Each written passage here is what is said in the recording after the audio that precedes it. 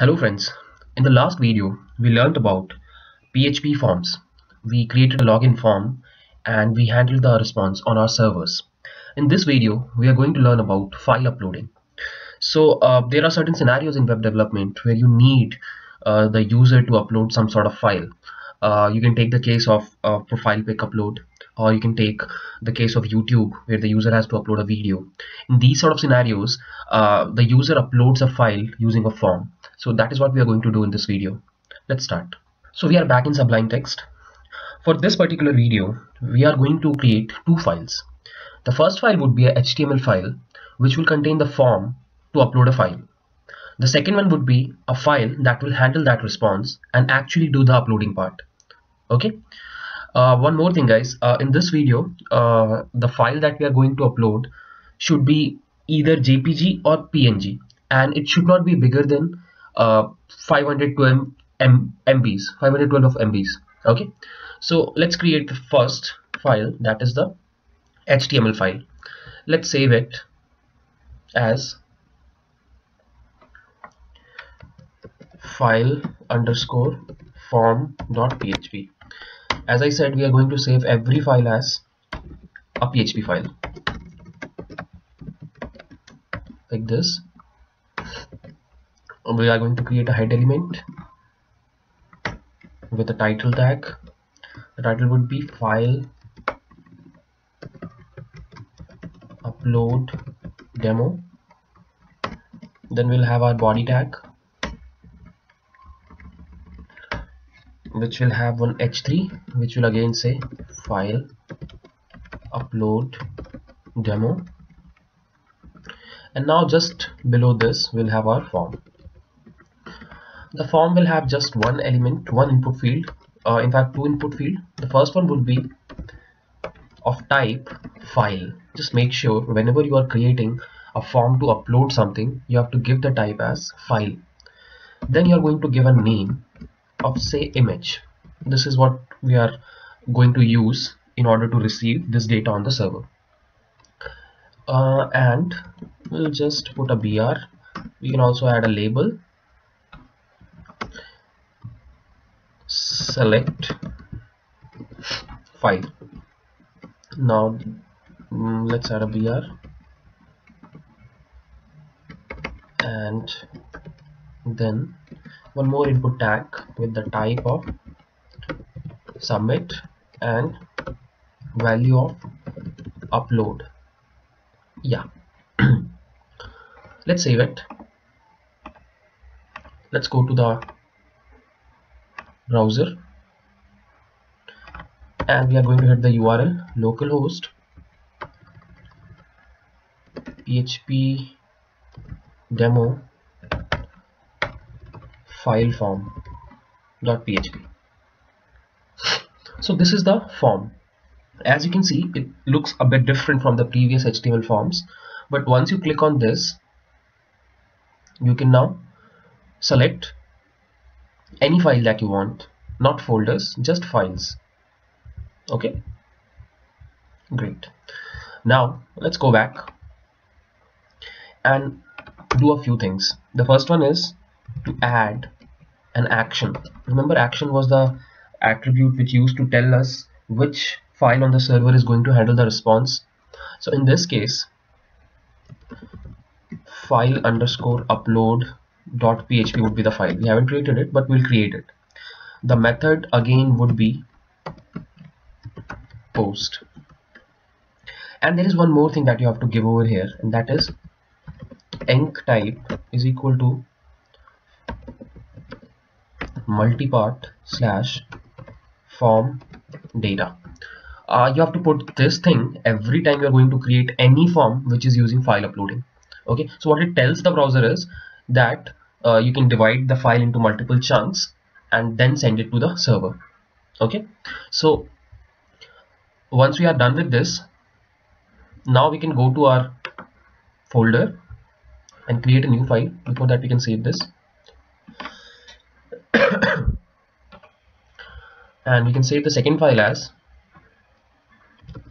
file upload.php, the same file that we have written over here.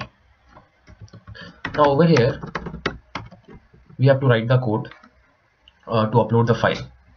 So before uploading the file, let's first see that if the file is coming to the server or not. This can be tested by this particular thing. Suppose I want to find out the name of the file that the user has uploaded.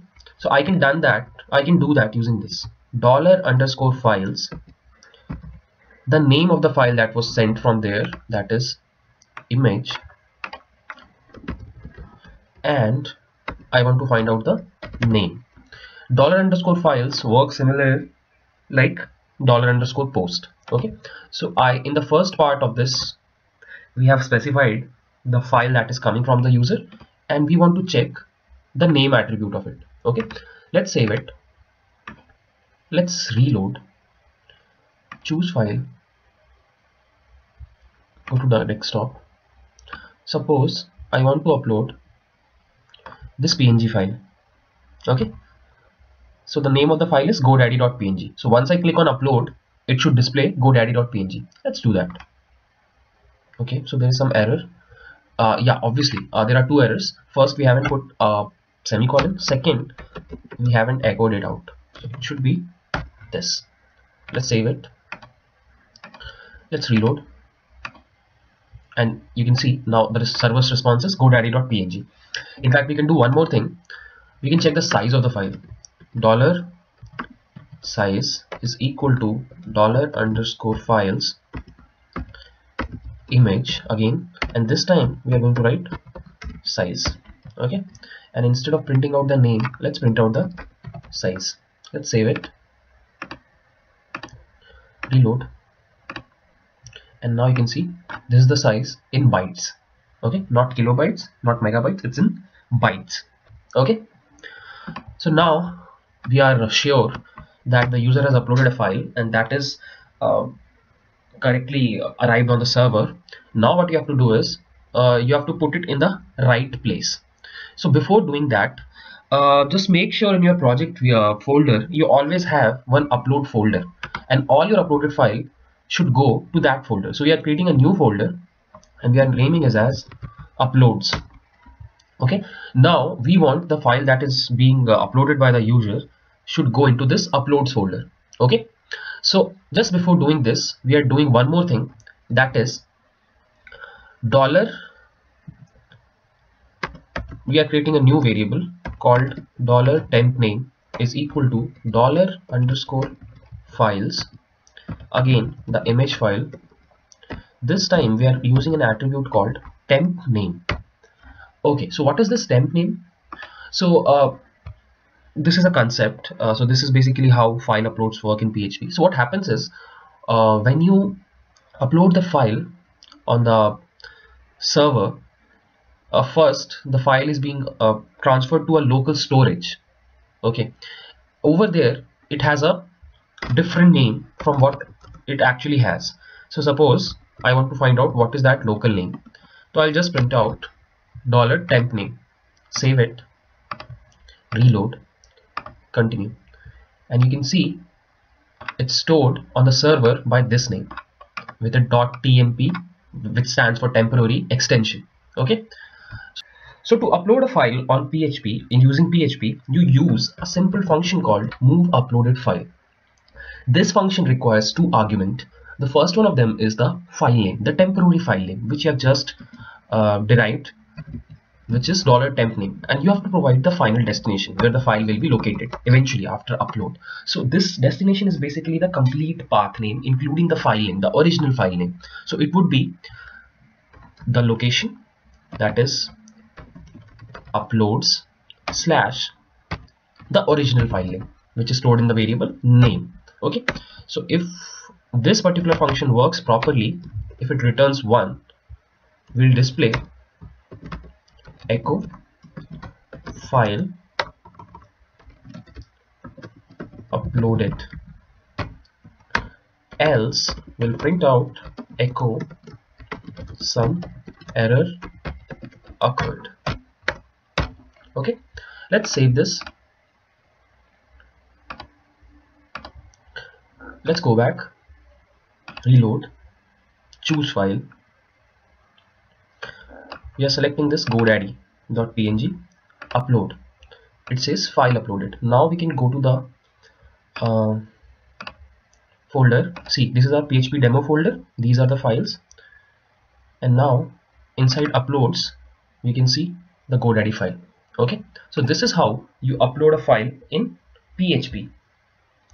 Now we are going to do one more check, that we are going to upload only those files which are either JPG or PNG. Okay, so what we will do is we'll extract the file extension from this $name. Okay, so how we'll do that is, first of all, we'll find out the position of the dot in the file name. So what we can do is $position is equal to string strpos, string position, $name, and the position of dot. Okay, and now what we will do is I'll create a new variable called extension, which will be equal to substring of $name, and it will start from $position plus 1. And now I'll just echo out $extension. I'm just commenting this whole thing out so that file upload doesn't take place. Save, reload. Let's choose a file. Suppose we are selecting this PDF file. Okay, so effectively on upload it should print the extension of the file. Okay, yeah, so we are getting PDF. Similarly, if I go and I select suppose this logo file, okay, so again it should print PNG. Okay, now what we will do is we'll create one array called allowed extension, and it would be an array which will just contain two elements, PNG and JPG. And now what we can do is, instead of printing this out, we can check if